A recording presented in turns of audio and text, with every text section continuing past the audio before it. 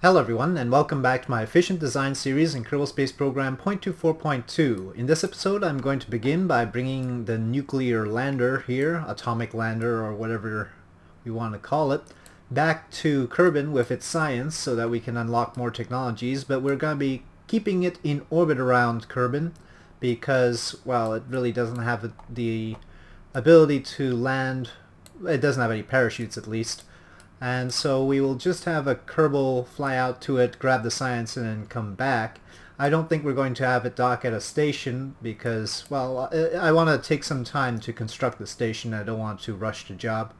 So let's just get to Kerbin, see what we can do. We should also refuel it. So the vehicle that the Kerbal launches with to meet up with it, to rendezvous, will carry some fuel so that we can refuel this as well, so that it can proceed to other locations maybe. I don't know, would it reset the experiments though? I guess it wouldn't. This will have to dock with a station so that we can reset the experiments. That's right. Anyway, let's just get to, one way or another, we're gonna have to get to Kerbin orbit. So let's just go there. Okay, so here we go. Gear up.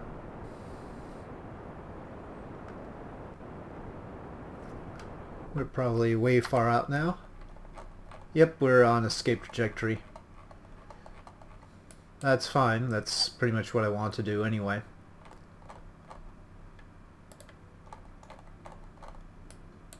Okay, let's get into orbit around... Well, shall we get a tighter orbit around Eve? I mean, we could burn from here. What's our orientation like? So, going from Eve to Kerbin, we want Kerbin ahead of us. Yeah, we want Kerbin ahead of us by 36 degrees, so we're going to have to wait a while. Might as well wait in this wide orbit so that we can time warp properly. Okay, we are departing Gilly. Now I think we can just zoom out and wait for the time to intercept Kerbin.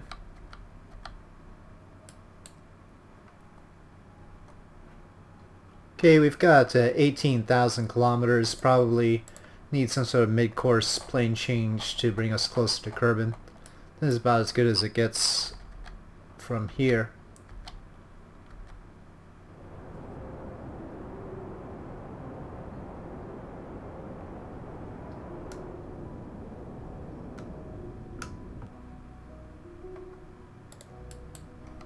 Okay, let's see how close we've got.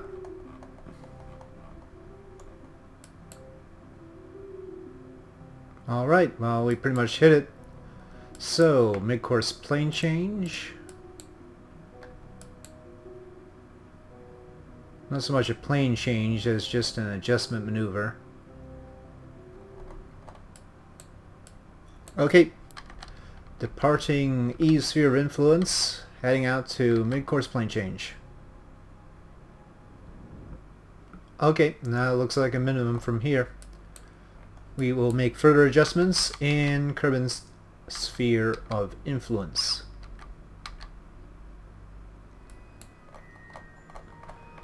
Now, if we are going to have this dock up with a station eventually, we should probably get into a nice equatorial orbit rather than, well, what it's in right now. So targeting the moon to get the orientation right. Gotta go inclination and radial. Get close in. And level. Doesn't look like we've got periapsis. Okay, there we go. That's about as close as I can get the inclination from out here, I think. Let's just focus on bringing it in.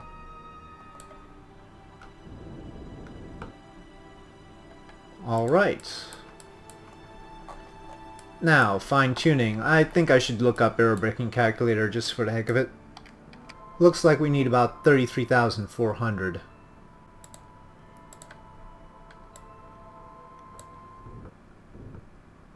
That should be alright.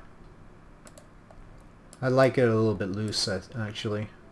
We're going to end up with a pretty severe inclination as it is, so looser the better to correct that inclination. Alright.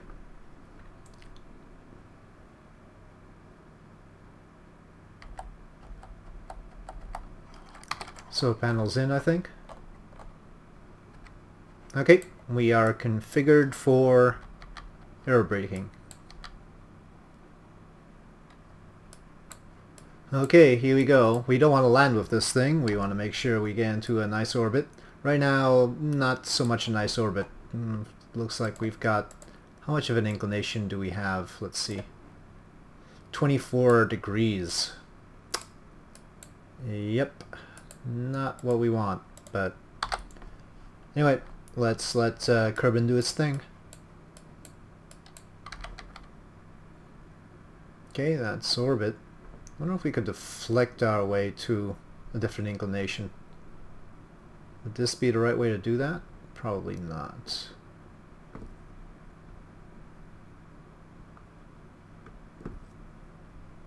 Something a little bit more aerodynamic would be able to do that, but this is more like a solid lump hitting the atmosphere here. And we're headed back up.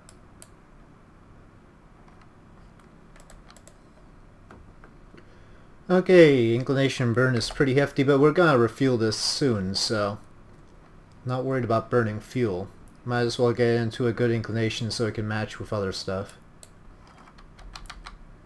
Let's go. 24 degrees or so. Should get solar panels out again.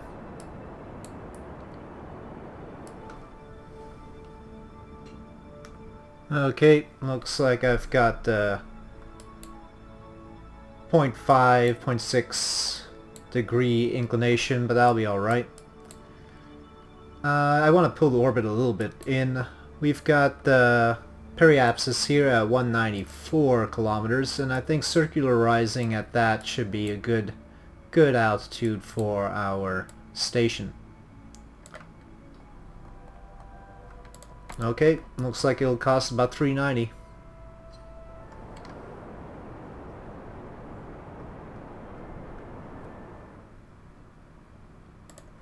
Let's see, where are we? 197 by 194, let's say. That's good enough for me. It's a little bit of an inclination, but that's alright. Remember, this isn't the station's actual altitude. We're gonna be a little bit off from this anyway. Okay, so let's go back to the Space Center and talk about building a station. So first we need some station building technology, and I believe the main thing I wanted was the large docking ports, and of course this hub, so let me get that. Let's see now. Anything else essential for station building? That's not really. No. Could use these guys, remote guidance units, but we don't have the science for it. All we really have is the science for this or this. Oh well, I guess the cupola module would be nice, wouldn't it? But maybe I should reserve the science I've got for some of these other things. Now we gotta have a cupola module. Let's go with that. Okay, so with that I will turn to the VAB, put something together, and show you what I've got. Okay everyone, this is Station Module 1. It's pretty simple. It's just a cupola module, hitchhiker canister, and the science lab. It doesn't have much well, it really just only has RCS. It doesn't have propulsion of its own. It does have SAS module, reaction wheel, and of course a large docking port on this side. So it's gonna have to have some support, lots of support. It barely has, it's got these tiny little solar panels and some batteries, but that's about it. So we're going to have to definitely connect it up to much more than this, and certainly it's not possible for the atomic lander to dock with this. So I'm going to send one Kerbal up with it because I don't have what you call it, one of these remote controllers, the probe cores. I don't have one on the station, so we're gonna have to send at least one Kerbal up. I think Frobart will be our first station manager. Alright, so let's take it out to the launch pad and see how it goes. Okay, and this is going to be launched on the OVX, of course. And the benefit of doing things this way, first of all, is that all of the places where you live in are joined together, so all of the living spaces, and of course we can add more living spaces, but mainly I wanted to make sure that these are all connected together and that more of the utility facilities are elsewhere on different modules. Alright, so Robot Kerbin with the station. Now it's not going to be able to get to the required orbit, actually. It'll be short of that. So it's going to have to wait until the next module meets up with it in order to dock with it and push it up. Alright, so here we go.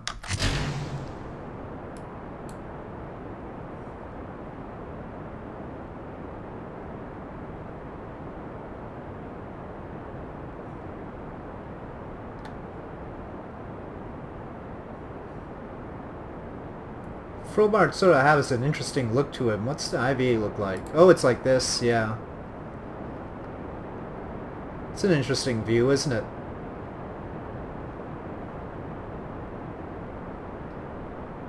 Maybe I should put a roll in.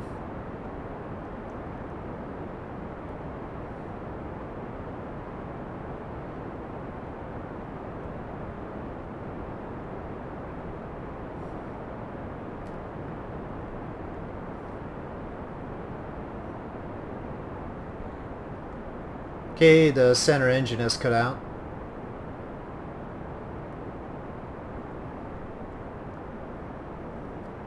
Well, there we go. This has more of a feel of a spaceship now, doesn't it?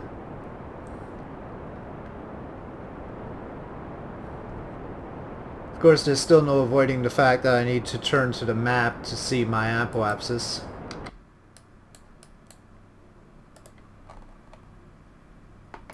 So here we go. This is what coasting to apoapsis looks like from in here.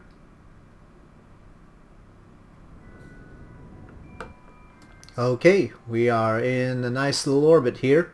84 by 85. Don't need to be in cockpit mode right now. Think it is a good idea to extend solar panels.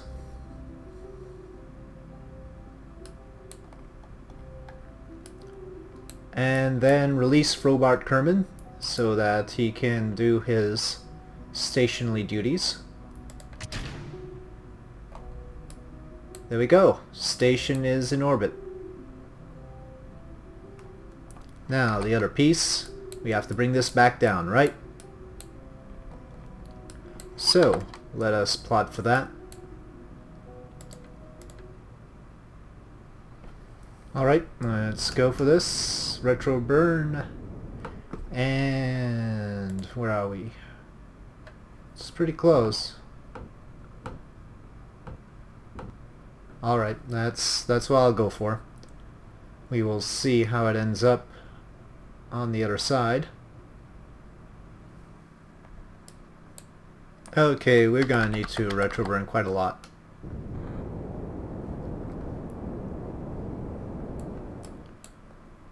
Obviously high, but also steep.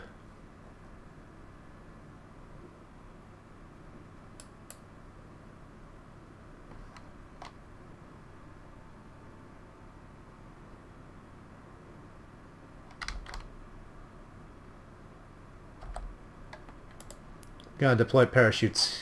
Here, yeah.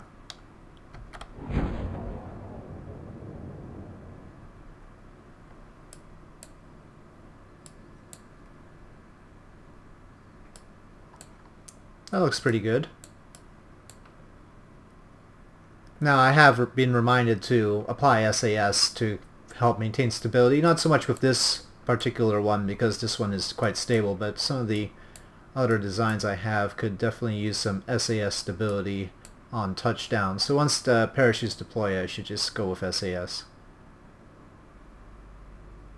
Okay, full parachute deployment, SAS on. And I'll wait until we get about 200 meters to slow us down even more than this.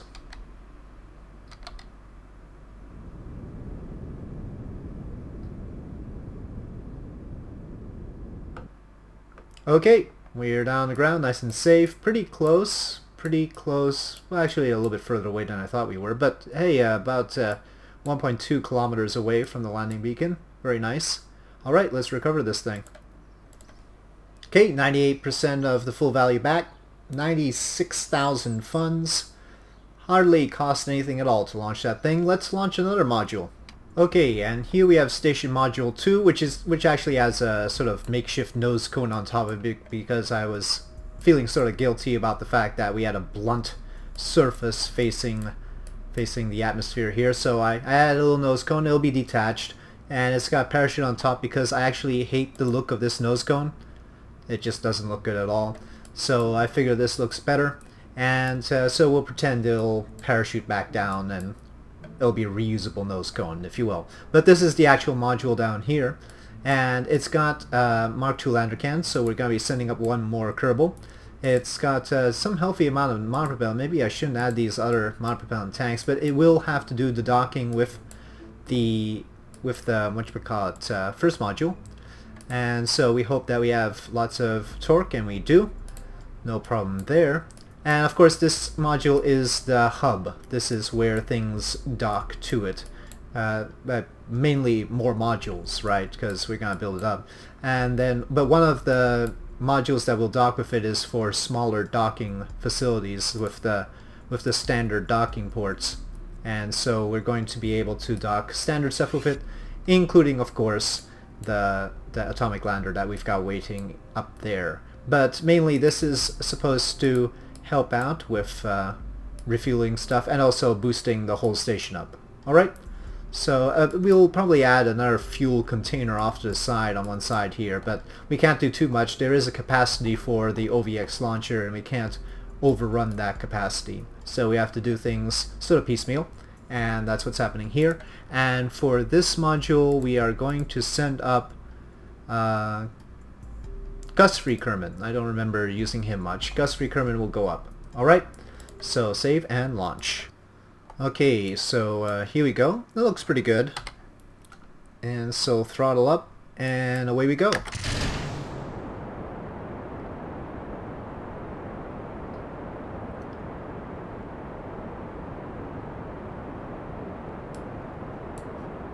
What does Gus-free's IVA look like?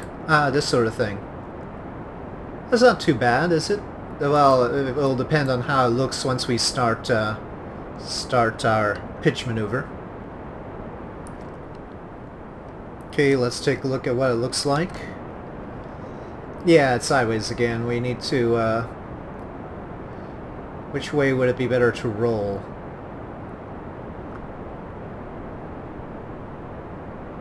Oh, up. Don't go too... Okay, that's not too bad, is it? Okay, center engine cut out.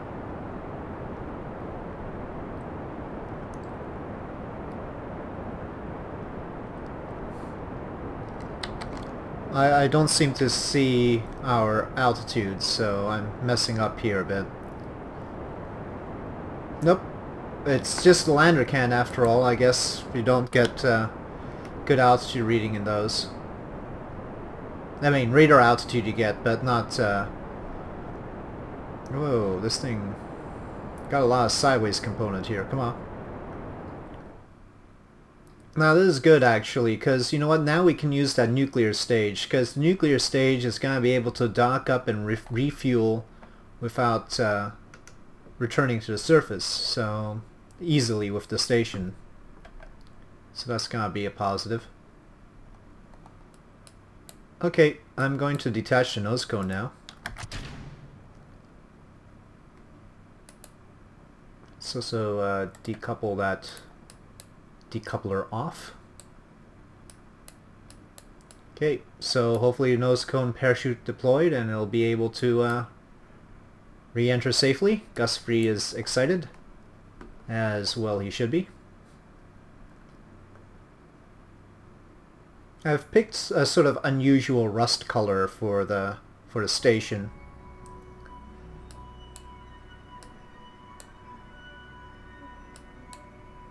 I just did that on a whim, but maybe it'll suggest some sort of name for the station.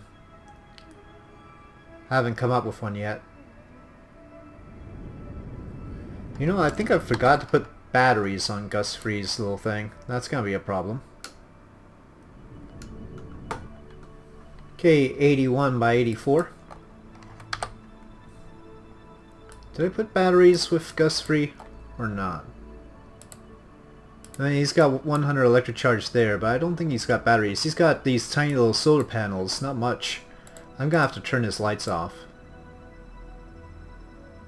But anyway, let's decouple away from him. Oh, can't really see him very well. Whoops. Well, anyway, he's off there. Let's go back to the other vehicle. And once again we need to deorbit this. Wow, he's only got 100 electric charge. He's gonna have an interesting time docking with that other vehicle, the first module of the station. But let's deorbit this first, because this will also run out of electric charge, and it doesn't have solar panels. Okay, we'll go for that. Maybe a little bit lower. Okay. Alright.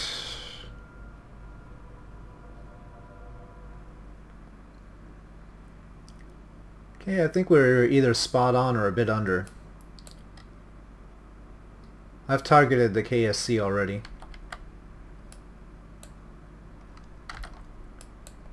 We're a bit under. Well, we're not going to end up as close as we did on the last try. And not as close as I would like, but since I'm in a hurry to try and connect the two modules of the station together so that we can move on, I think I can accept this result. 40 kilometers away from the KSC. Not great.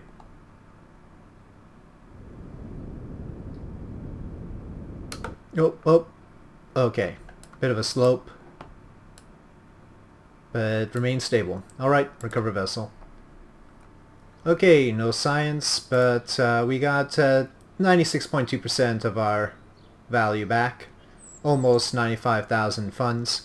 Let's work on getting the modules docked up, and then I'll call it an episode and continue next time. Okay, so what I'm going to do is I'm going to boost this module up a bit so that the other one can sort of come around and catch up with it. So that's the plan right now. What's our inclination? Just a 0.2 inclination difference, so nothing much to fix there. Okay, gotta be spare with our electric charge, because that's not something we can replenish easily with this thing.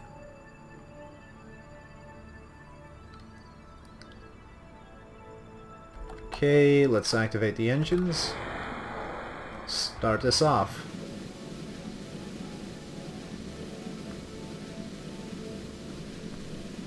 Unfortunately, these rockets do not replenish our electric charge.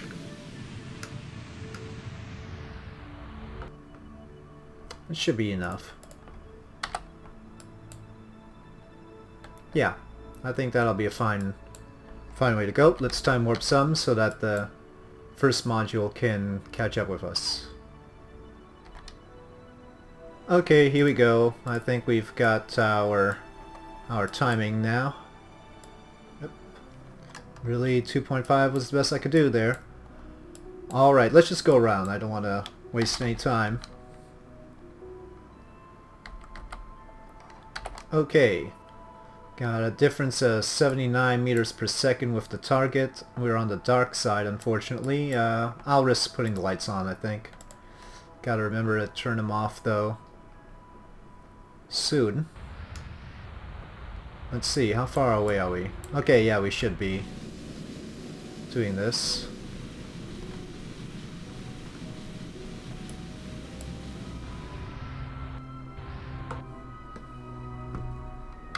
Can we wait for daylight, maybe? Yeah, I think we can wait for daylight. Probably the safest thing to do right now. Okay, we've got electric charge full now. Let's turn on the lights. Now we'll have to do some rotating because I've actually got all the ladder rungs lined up, so there's a very particular orientation that we need. We need to make sure these are lined up with the rungs on the other module.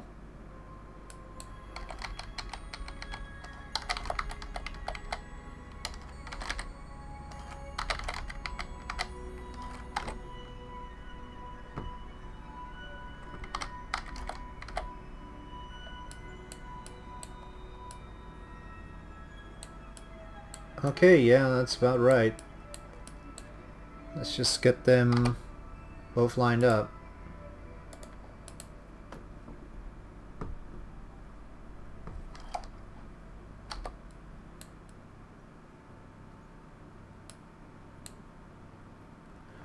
Yep, that's the general idea.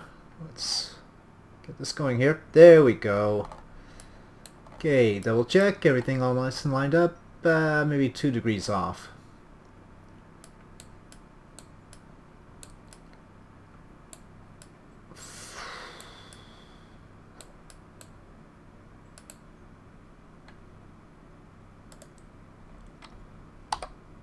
Let's fix that. Otherwise I'm gonna make a lot of people mad, I think.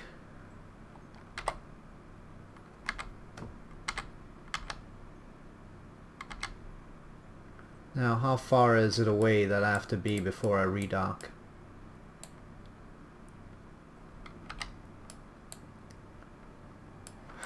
Did we get it?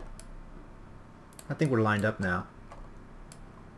Well, better than before. Maybe a little bit off, but better than before. Alright. So, here we go. We've got this all connected up. We've got Kerbals on board all over the place.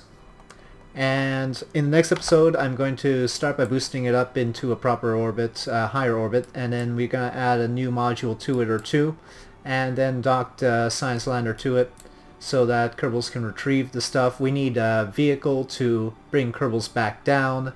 We'll look into that. So, all that coming up, but I'll have to leave it here. So with that, thank you for watching. If you enjoyed this video, please do press like. If you have any comments or suggestions, please leave them in the comment section below. And I'll see you next time.